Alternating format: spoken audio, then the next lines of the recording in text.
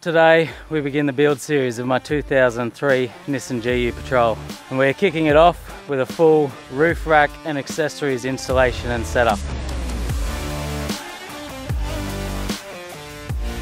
Proudly supported by Outback Equipment and in part by.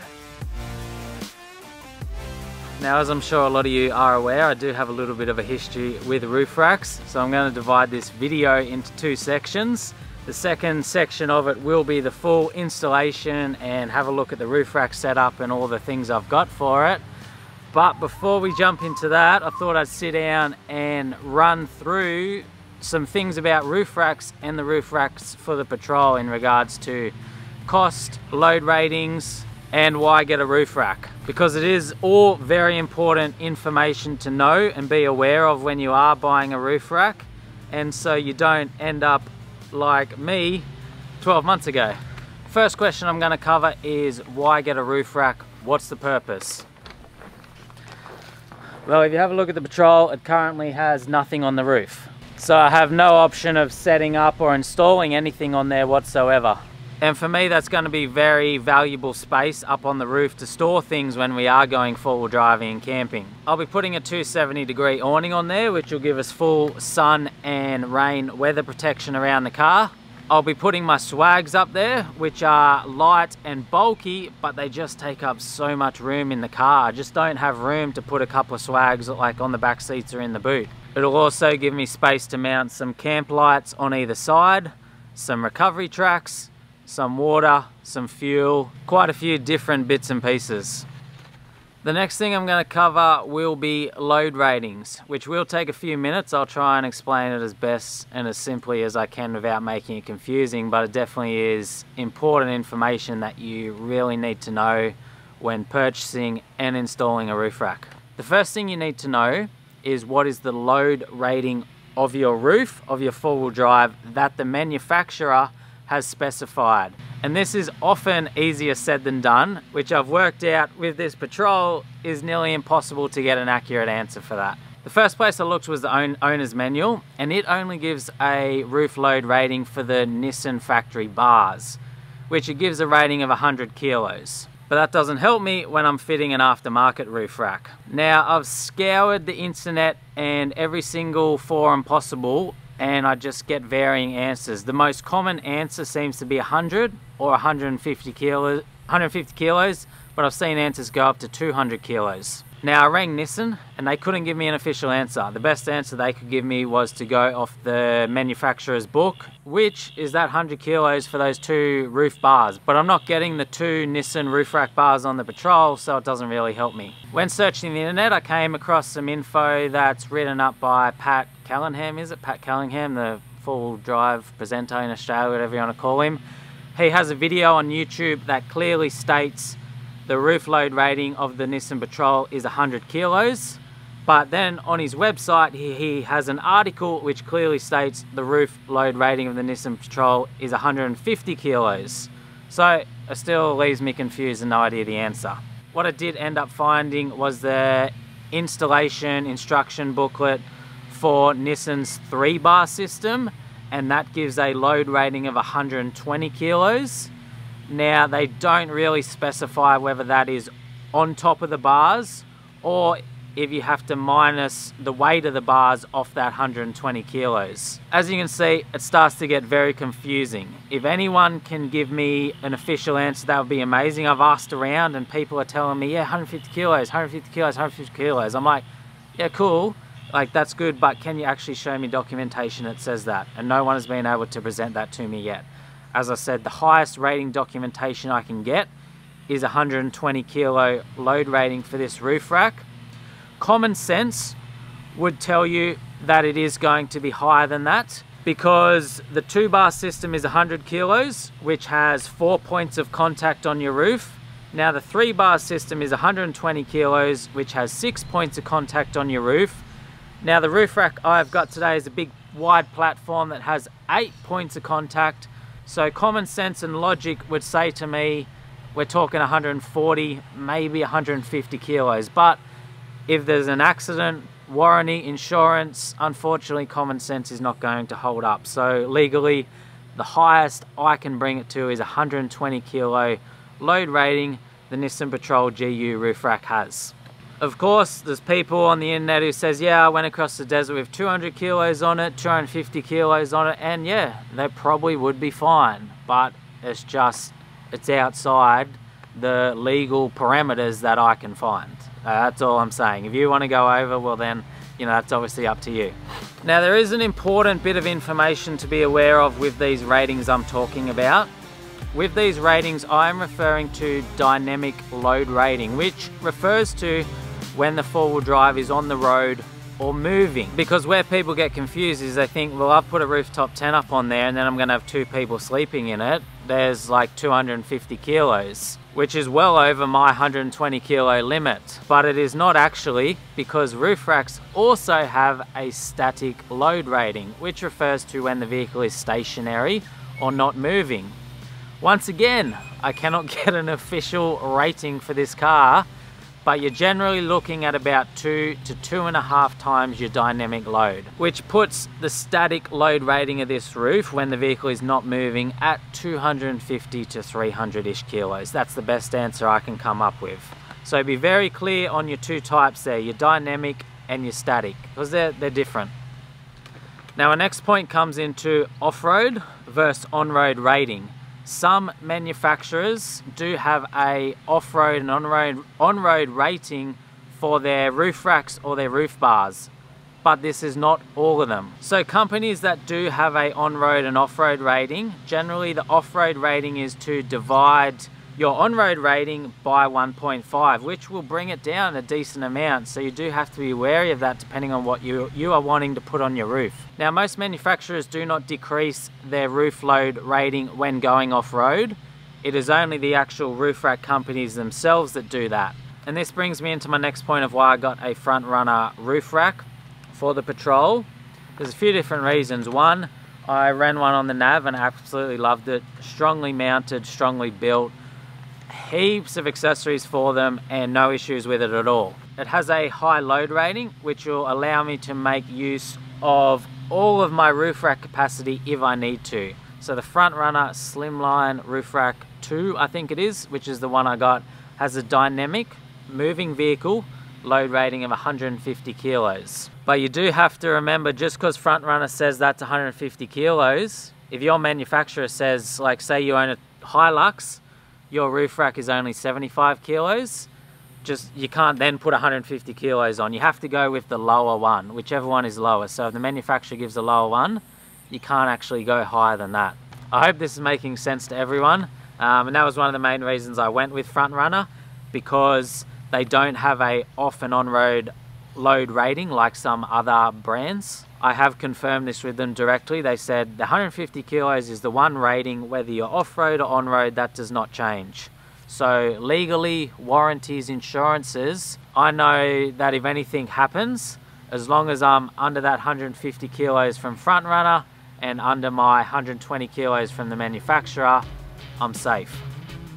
Now, I spent a few minutes talking about trying to get the maximum load that I can get on my roof, and people are probably thinking, geez mate, hold up, you don't need 150 kilos on your roof rack, you'll topple your car over. And yes, just because I've worked out I can put that high amount up on there, I just want to know that to begin with. So if the situation ever comes across where I need to put some extra things on my roof, even say like I've gone down to Bunnings and I had to buy whatever for the house or something and I've loaded up my roof rack, I know what I can legally and safely do. But yes, I'm not going to just automatically put 120 kilos on my roof each time I go four-wheel driving. Like with all four-wheel drives, you want to keep your center of gravity low, and putting a massive amount on your roof does not aid that.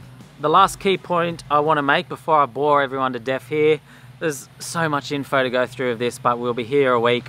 But the last main point is to remember that you need to minus the weight of the rack itself off your roof load rating. So say we're going with the 120 kilos that I can legally safely put on my Nissan GU Patrol.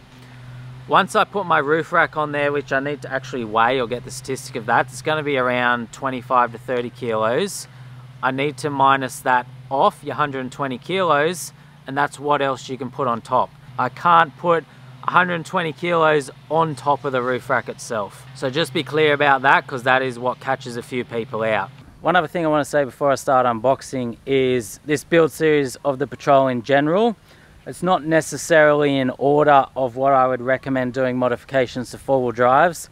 It's just very hard to get parts at the moment. I've got a lot of things on order and I'm basically just going to be doing them as they turn up.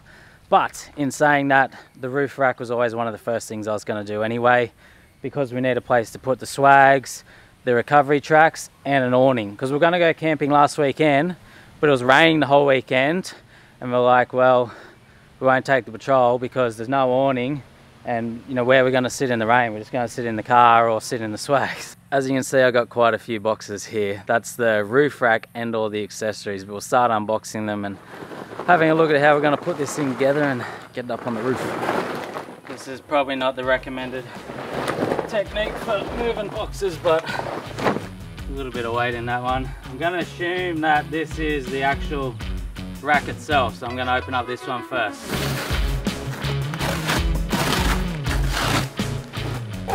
Guys, here's our instruction sheet. It's a Slimline 2 front runner roof rack. Platform, full length one for the full length of the Patrol. The good thing about these wagons is they're nice and big, so you can fit a nice big strong roof rack on it. And it doesn't have any sides, the front or back's like a cage, it's just a flat slated one. I like the flat ones because they give you the most versatility. I'm not planning on putting a rooftop tent on this thing, but if I do one day, I know it can easily just go on there without having to get rid of the sides and stuff like that. And should you need a little bit of overlap or something for a big bulky item, you know it's there available for you. Make sure we get everything out of this box and don't lose anything along the way. We're just going to basically have a whole heap of slats and you're out of assembly part, and we're just going to have to bolt it all together, I assume, and then get it up on the roof.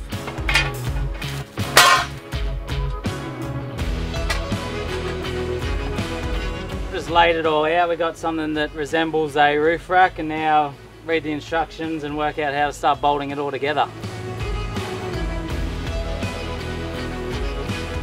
First thing we got to do is assemble our side components that will run down the side length of the rack. I've never done this before. I'm in no way qualified to do this at all. It's basically idiot tries to put together a roof rack, but gonna give it a go anyway rather than paying a shop to do it.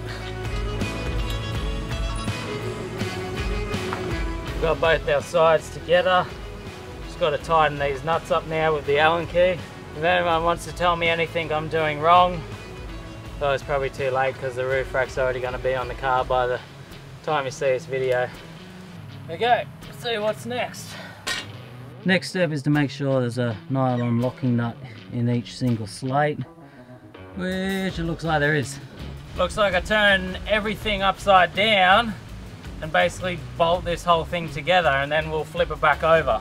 Line all these up to make sure we got the spacing right, and then we start folding all our slats in. We'll just do them all by hand tight finger until we get both sides, and then we'll go around and tighten them all up, otherwise you'll be trying to fully tighten them while they're a bit crooked and on a slant.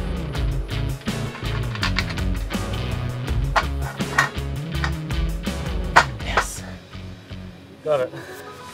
Now we bolt these ones in. Now we go around and tighten all our nuts up with an Allen key. Starting to come together.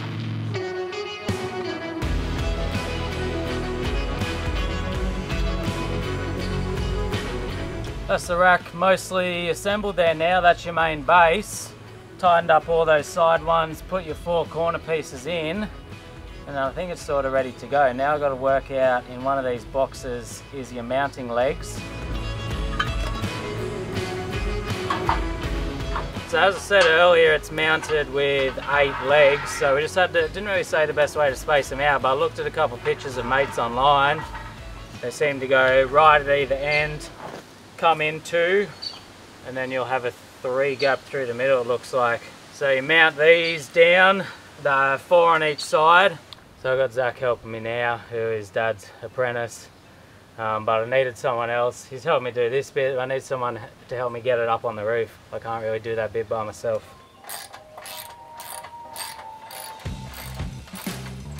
We're nearly there. We're just trying to sort out all our exact measurements, and then we'll get it up on the roof.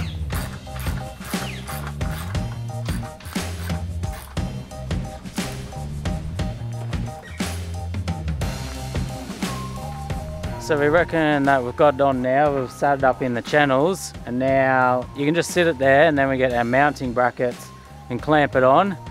And that's the good thing about a wagon like a Patrol. You don't have to drill in the roof like most modern utes, and you know, like my Nav, you have to drill into the roof. This just clamps onto the gutter, so it's gutted mounted with clamps, meaning if you want to pull the whole thing off one day, there's probably not going to be any damage, or obviously no holes to fill up. There may be a little bit of paint to fix up. And traditionally, gutter mounts are known to sort of be one of your strongest ways to mount roof racks, which I'm happy about. We've been walking around the car, just getting it all centered and measured properly. So we'll bring it back as far as we can, because the gutters kind of roll down a bit at the front, and then it'll want to bend itself over. So we just sit it back a bit. Yeah, I'm pretty happy with how this is all coming together. I reckon it should be all good. And then as you can see, it's basically just sat in the gutter, and then you've got your other mounts that you sit on, which come in up from underneath, bolt it together, and it yeah, clamps your top and your bottom on and tightens it all up. Okay, it's getting there. I'm just going around making sure it's all good, and I just sent a video to my mate who actually fits these, just to make sure I got it all right, because I don't want any roof rack disasters, and obviously I've never actually done one before. The only thing is it seems to bend a little bit, so I've just checked it for him, but I'm thinking that I'm missing, it's possibly meant to be a spacer for the front or rear to lift it up a little bit so it sits flat. So I'm just going to have to look into that. I'm going to leave it for now because it's getting late in the day. There's a storm coming in, this wind's picking up, and then tomorrow I'll come back to it, have another look over it, and then start fitting those accessories. So we'll check back in the morning. Alright, back again the next day to finish off this roof rack. Now I had a look into it last night and I realised a couple of things I did wrong. Firstly, in the instructions yesterday, they didn't actually say where to mount the legs for it, but I had a look online, a different instruction set. And this one is meant to be back there, so I've got to move that. And having a look over it, I realised I didn't properly jam all of these. These have got to be pushed right in, so I've got to loosen them up, push them in. And the last thing is, I spoke to Front Runner last night, and they said in one of the other boxes somewhere there should be like spacers to lift the front and rear up a little bit so that it sits nice and flat the whole way through.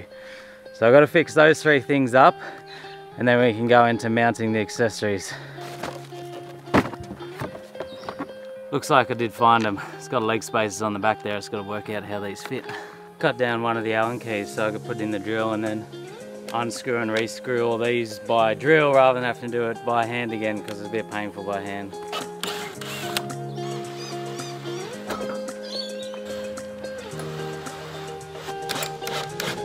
Just loosening off this one now, and then we'll put that spacer in.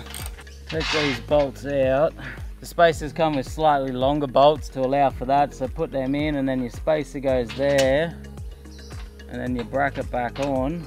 Got that all together now. Put our nuts and washers back on. It'll just help push the roof rack up that 10mm at the front, and then we'll do the same at the rear, and it should level the whole thing out a whole lot more. And then the other thing that we came up with, this was Dad's idea, was these brackets are like a steel or metal bracket, and they go straight onto the steel metal roof. So we grabbed some old hose that we had laying around and cut it to length to sit in under that bracket there, just to give it a little bit of cushion and save it just jamming straight into the metal. And then once you put your other bracket on that brings it all together, the green bit will be hidden in behind there anyway, so you won't see it. And it should just make that difference to help give a little bit of cushion, stop it squeezing the metal together so much, stop it like dinting or scratching it, and therefore hopefully stopping any rust that would potentially occur there. I don't know, hopefully that's a good idea. Anyway, we'll see how it goes, and we can change it if need be, but it just seemed to be the better thing to do. Anyways, that's the front two done. I just have to finish tightening them up and put the brackets back on. I'll go around and do the back two, move those back, tighten it back all up, and hopefully it'll be all good.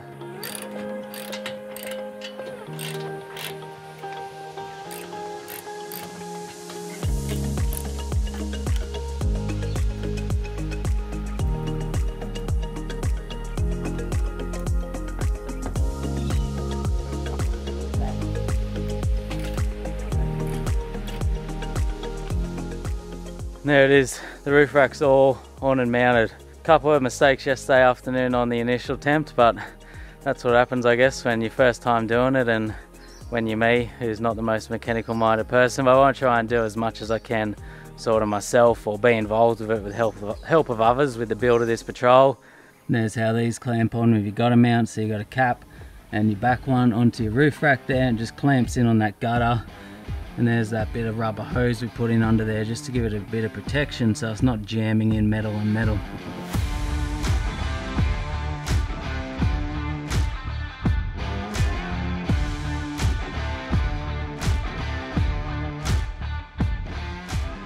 Now that I've got the roof rack fully assembled and sorted, I'm going to start mounting up some of the accessories I got with it. The first one being the wind fairing, I think it's called, or the wind protector that goes on the front, same one I have up on the nav. I personally just like the look of them, and they do help that little bit with the wind noise too up on your roof. There it is. I'll read these instructions and work out how to mount it up with these bolts and plates.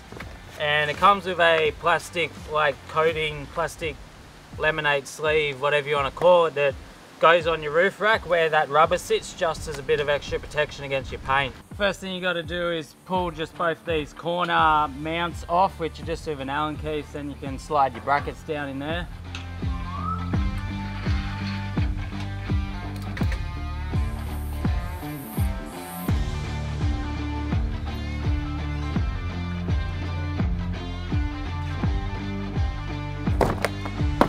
Next accessory I'm going to install with the roof rack is going to be one of these front runner roof rack tables. Now it's the same one I have on the nav, so some of you may have seen it before, but they're an awesome bit of kit. I love it. It's one of my favourite camping mods I did to the nav, and what it is a nice big stainless table. The only downfall is they do have a little bit of weight to them. I think they're just over 10 kilos, but heaps of room on it, unreal quality. And it slides in up under the rack, so it's always there. You can just pull it out of camp whenever you need to use it. Got the mounting kit for it here, so just got to work out where we're going to put it, and then yeah, mount it up. Had to move down the shed because that rain moved in. It's pouring rain now, so it is a little bit noisy, but I'll just try to speak up. Going to mount the table at the back of the roof rack this time, because on the nav it's on the side. But the problem with this is the table doesn't fit between where the legs are, where it mounts in on the side. But you can mount them the other way down the back, and I figured that's a pretty good spot anyway, because it means open up this doors, pull out the table when you're doing stuff at the back here, and yeah, it works really well down there. So you got your two brackets, which you have to bolt in up underneath, and then that's where your table slides in and mounts on them. So I'm going to do that now.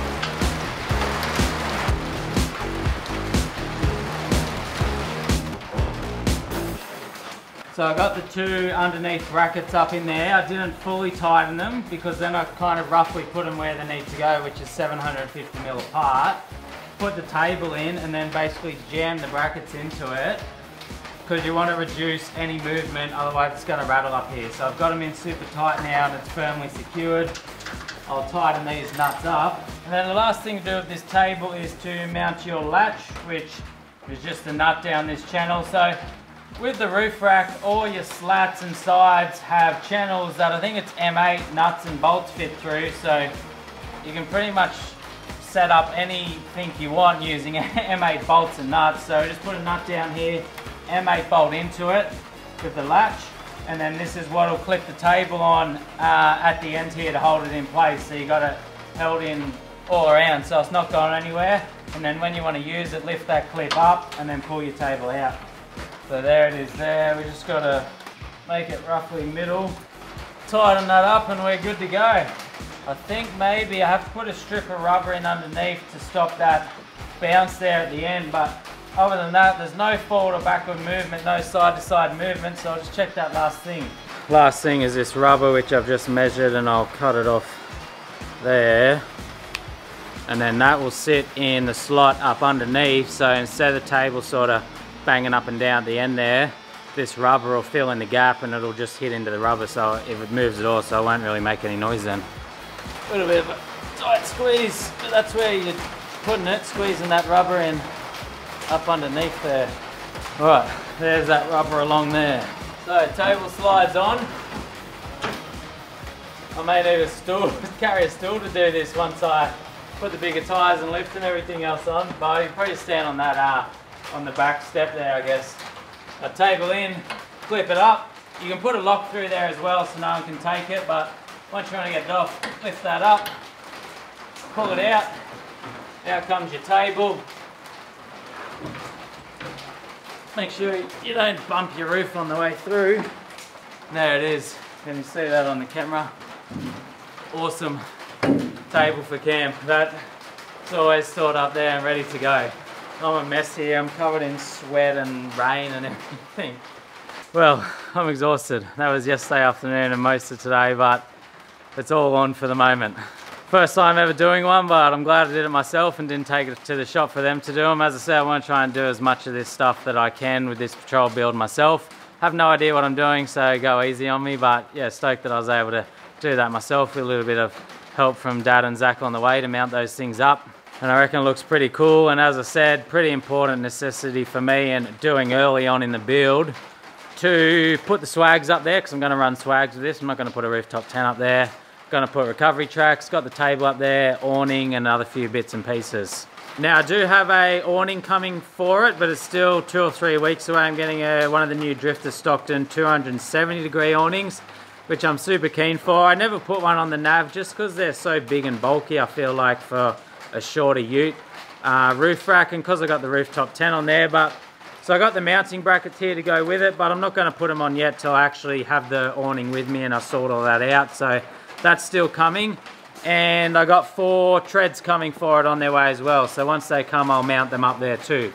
Not fully complete, but most of the way, and just got those couple of accessories to add on once they arrive. All right, we'll run through the cost of today's setup, then I need to get out of this rain. I'm trying to stand out here in the sunlight still so you can actually see me.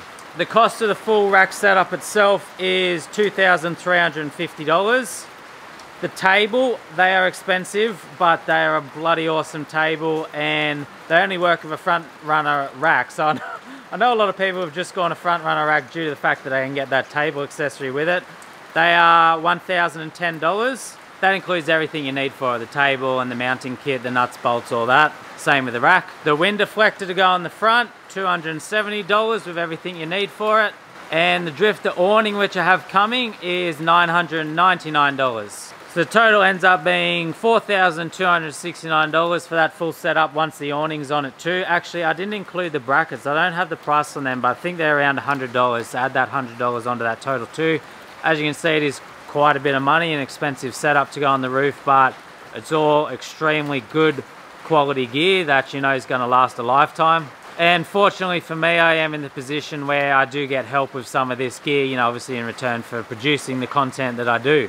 But during this build series, I want to give everyone, you know, cost during each episode so you can sort of see how much all this gear does add up to. And then the other important thing to go over is the weight of this setup. Fully assembled, the rack itself, including all your mounting and legs, is 34 kilos. The full setup of the table, including all your mounting and that, is 15.2 kilos. The table itself is 11.82 kilos. The awning that I have coming is 16.8 kilos. And now I don't actually have a weight on that wind deflector on the front, but it was very, very light. The brackets had a little bit of weight to them, so I'm just going to put 2 kilos there for that. Now adding up all our weights here, that brings it to a total of 68 kilos on the roof once I have the awning on there. So as you can see, your weight gets up there very, very fast. If you're including, like, that's everything on there, including the rack itself. Now going back to the start of the episode, if we're looking at that max official legal load rating we can get of 120 kilos, that leaves us about 52 kilos working room there to put swags, the recovery tracks and anything else we want. Or if we're going to go on our sort of common sense estimate, which I think it would be, is about 140 and 100 or 150, that leaves you up around still 80 kilos of working room you got there for your swags, recovery tracks and all the bits and pieces. As I said, you still want to try and bring it down. You don't want to just put on the max weight that you possibly can. But yeah, that's sort of the figures that I'll be looking at for this roof rack. All right, there we have it. Episode done. Hopefully you enjoyed. Let me know what you think of that first build series and sort of how you want me to put these together. Try and make them, you know, a combination of entertaining and informative. It's absolutely bucketing down right now, so you can probably hardly hear me. I do apologize for that. Let me know what mods you think I should do next. I do already have quite a few things coming, because to me, the more I order and put on, the more content it's going to be for me to put out, which is my job, and hopefully entertainment for you guys as well. First trip away is going to be this weekend, so it'll be basically a stock standard vehicle other than the roof rack setup we've done today. And then in between each trips, we'll start adding more mods as we go. Thanks for watching. I'll see you in the next one.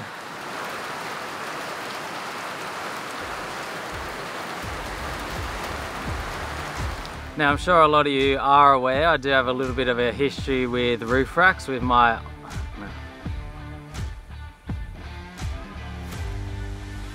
Now, I'm sure a lot of you are aware, Now I'm sure a lot of you are aware I do have a little bit of a history with roof racks.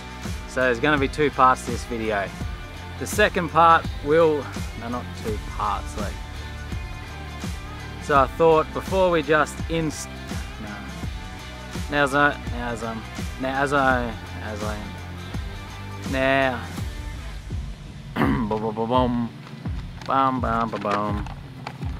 the first thing you need to know, is what is the manufacturer rating here. I really hope this is all making sense. And yeah. One other thing I want to say before I start unboxing. One other thing I want to say is our instruction sheet. Now it is a flat rack front. Here's our instruction sheet. Now it is a slim line 2 tray universal assembly instructions. Here's our instructions.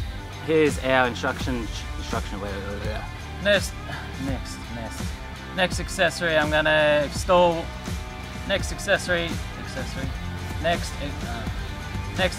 I'm gonna install. Alright, we'll run through the cost